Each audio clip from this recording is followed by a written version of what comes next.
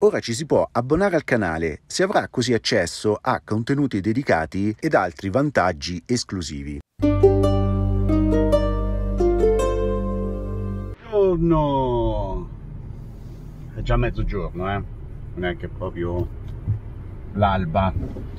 Allora, abbiamo fatto un pochino di spesa, giusto 2 cosine, beni di prima necessità, tipo le Pringles, Würstel e Kartoffelsalat. E siamo in ferie, abbiamo 12 giorni e voglio girare un pochino, che non so veramente dove andare. Ho soltanto come prima meta di andare a trovare un amico, un caro amico che sono anni che vogliamo incontrarci, ancora non ce l'abbiamo mai fatta, ma forse questa è la volta buona. So dove si trova e piano piano cerco di raggiungerlo. Oggi ci dirigiamo verso il sud dei Grigioni, quindi non prendiamo l'autostrada, ma ci avviamo proprio verso Poschiavo e lasciamo la Svizzera attraverso il Bernina Pass.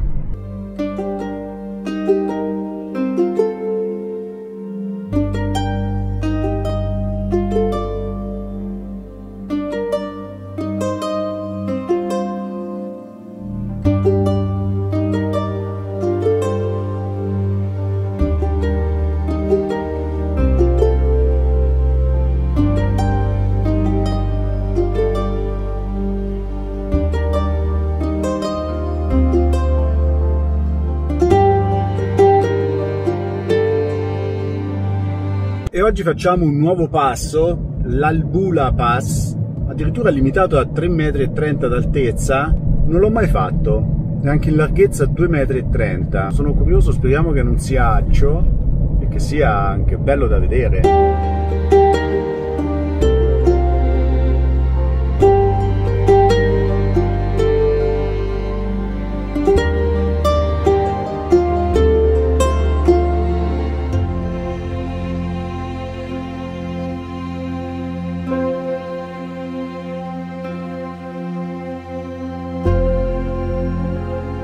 E siamo arrivati al passo, al Bula Pass, 2315 metri dal livello del mare, però non lo so se ci fermiamo. Dobbiamo fare anche un altro passo, ovvero il Bernina. Mi sarei dovuto fermare almeno un paio di volte qui a far volare il drone perché ci sono stati dei punti veramente belli. Perdonatemi la pigrizia, ma a volte è proprio più forte di me. È veramente particolare fare i passi. E cominciamo a scendere verso San Moritz. E ora mi trovo vicino San Moritz, nell'Alta Engadina, e siamo infatti a 1739 metri.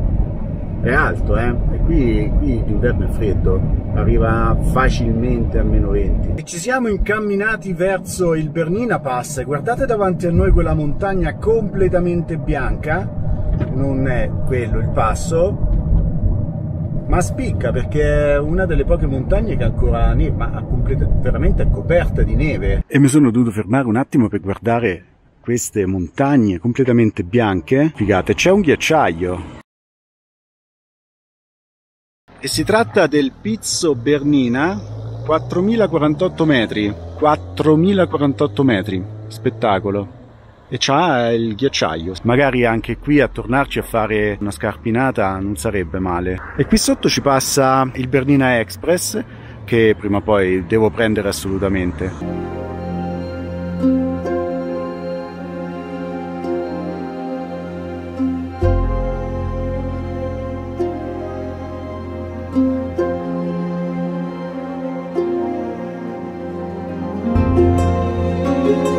Lago Bianco, passo del Bernina, e qui l'aria è freschetta, saranno 16 gradi. E mangio qualcosina prima di ripartire. Buon appetito! Ed eccolo il passo del Bernina, 2330 metri. Bello,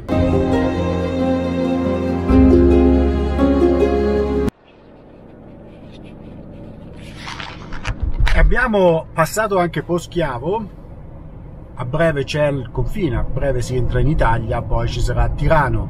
Ed eccoci alla frontiera, Svizzera-Italia.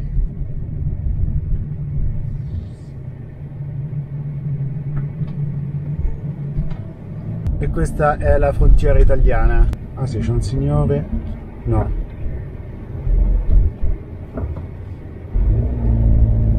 Ok, è arrivato. Posticino tranquillo tranquillo. Andiamo a vedere un pochino cosa c'è in zona. E c'è questa strana costruzione, questa strana baracca qui. Sembra che qualcuno ci vive. Oh, c'è uno del posto. Cerchiamo di non disturbarlo. Salve, mi scusi, ma per Roma? Per Roma dove Roma? Per Roma la capitale. E che ne so io? Non lo sa? Devi andare da quella parte. Da quella? Sì, dove c'è il mare. Tutto a posto? Sì. Serve aiuto? Che cos'è quella cosa? Ah, scusi, niente. Insomma, ragazzi, in quella capanna ci vive quell'uomo, quel ragazzo. Però mi sa un po' strano. Non lo so. Forse è meglio se mi sposto.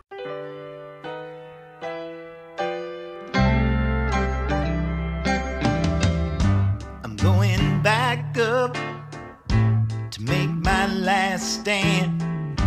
I'm gonna dust it off with my own hands. Black blizzard coming, old man keep running. You better get out while you can. We were broke, cold, let in, pushed out. Thought I heard it so, to up and leave this town. Head out west, they say, maybe California. Leave this dead land behind. So long, Oklahoma. I think they said farewell to me. Sleep beneath the stars in California, dreaming of that old used to be.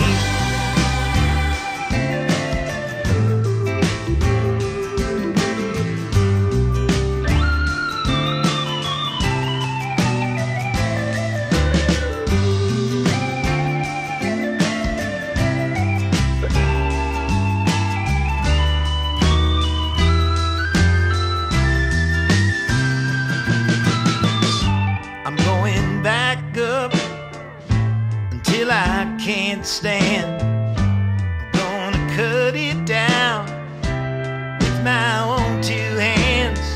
Tall timber falling, I hear Tulsa calling, saying, won't you come back when you can? So long, Oklahoma. I think they said farewell to thee. Sleep beneath the stars in California, dreaming of that old used to be.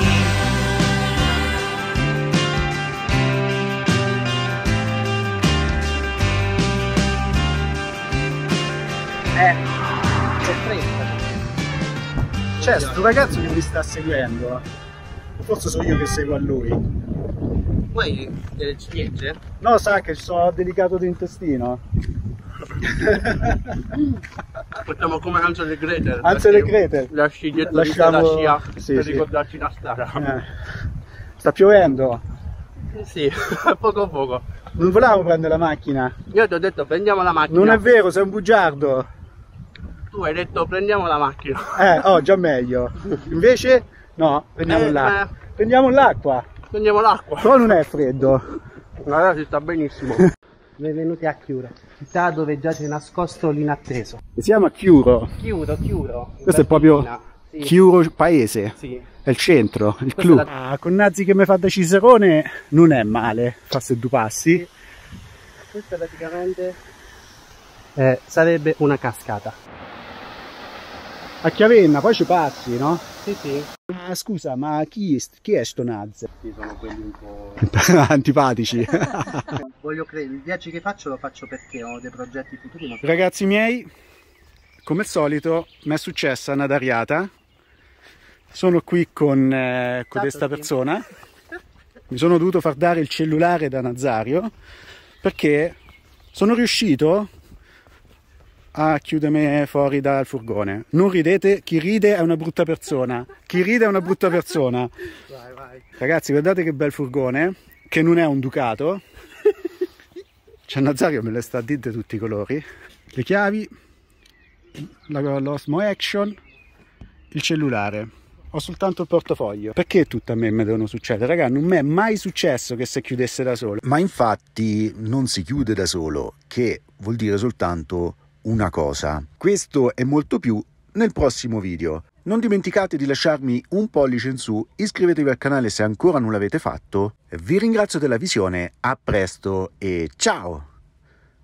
Ricordatevi di volervi bene.